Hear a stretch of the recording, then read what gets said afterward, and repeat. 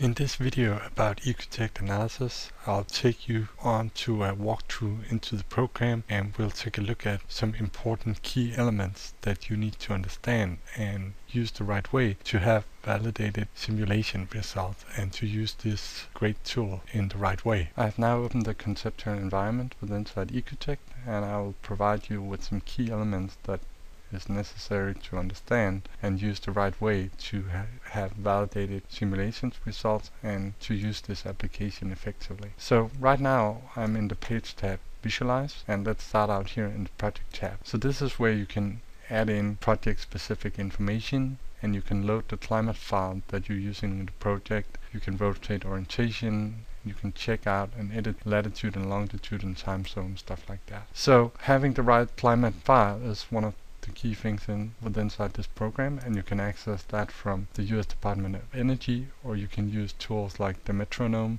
to generate EPW files that you can convert using the weather tool. Within the 3D editor, this is where you can really work and set up your geometry within the project.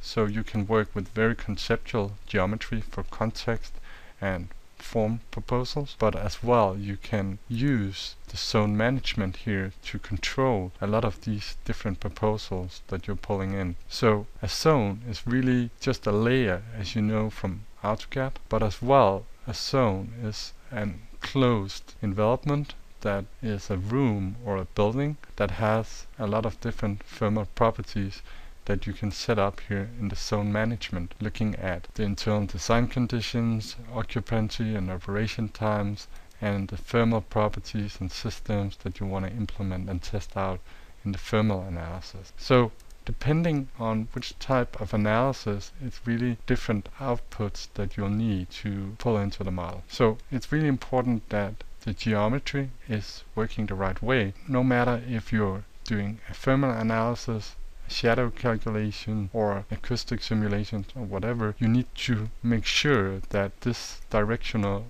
arrow here from each surfaces in the model is pointing from the inside to the outside. That's a very important parameter here, and I have explained that in another video on the website here. So you can really do a lot of great things with this tool, both visually and also calculation functionalities. And a great way to visualize the visual functionality is here in the Visualize tab. Here you can actually also set up different kind of functionality and way of looking at the model that you can save out in these different camera views that are actually also materials that you're working with. So if I want to see the zone color, or I want to have my sun path with a compass on my surface grid here, or whatever, I can quickly customize that for the application and set up those things. Up here we have our menus, and we can access most of the functionality from here to go calculate and access sun path diagram, solar axis analysis for solar radiation, sunlight hours, lighting analysis for electric lighting and daylighting, right to light analysis, where we can do a lot of cool stuff, creating geometry that we can use for examine shading conditions on site, and again the thermal calculations, and all of these things here will just help us access guides or help files that can help us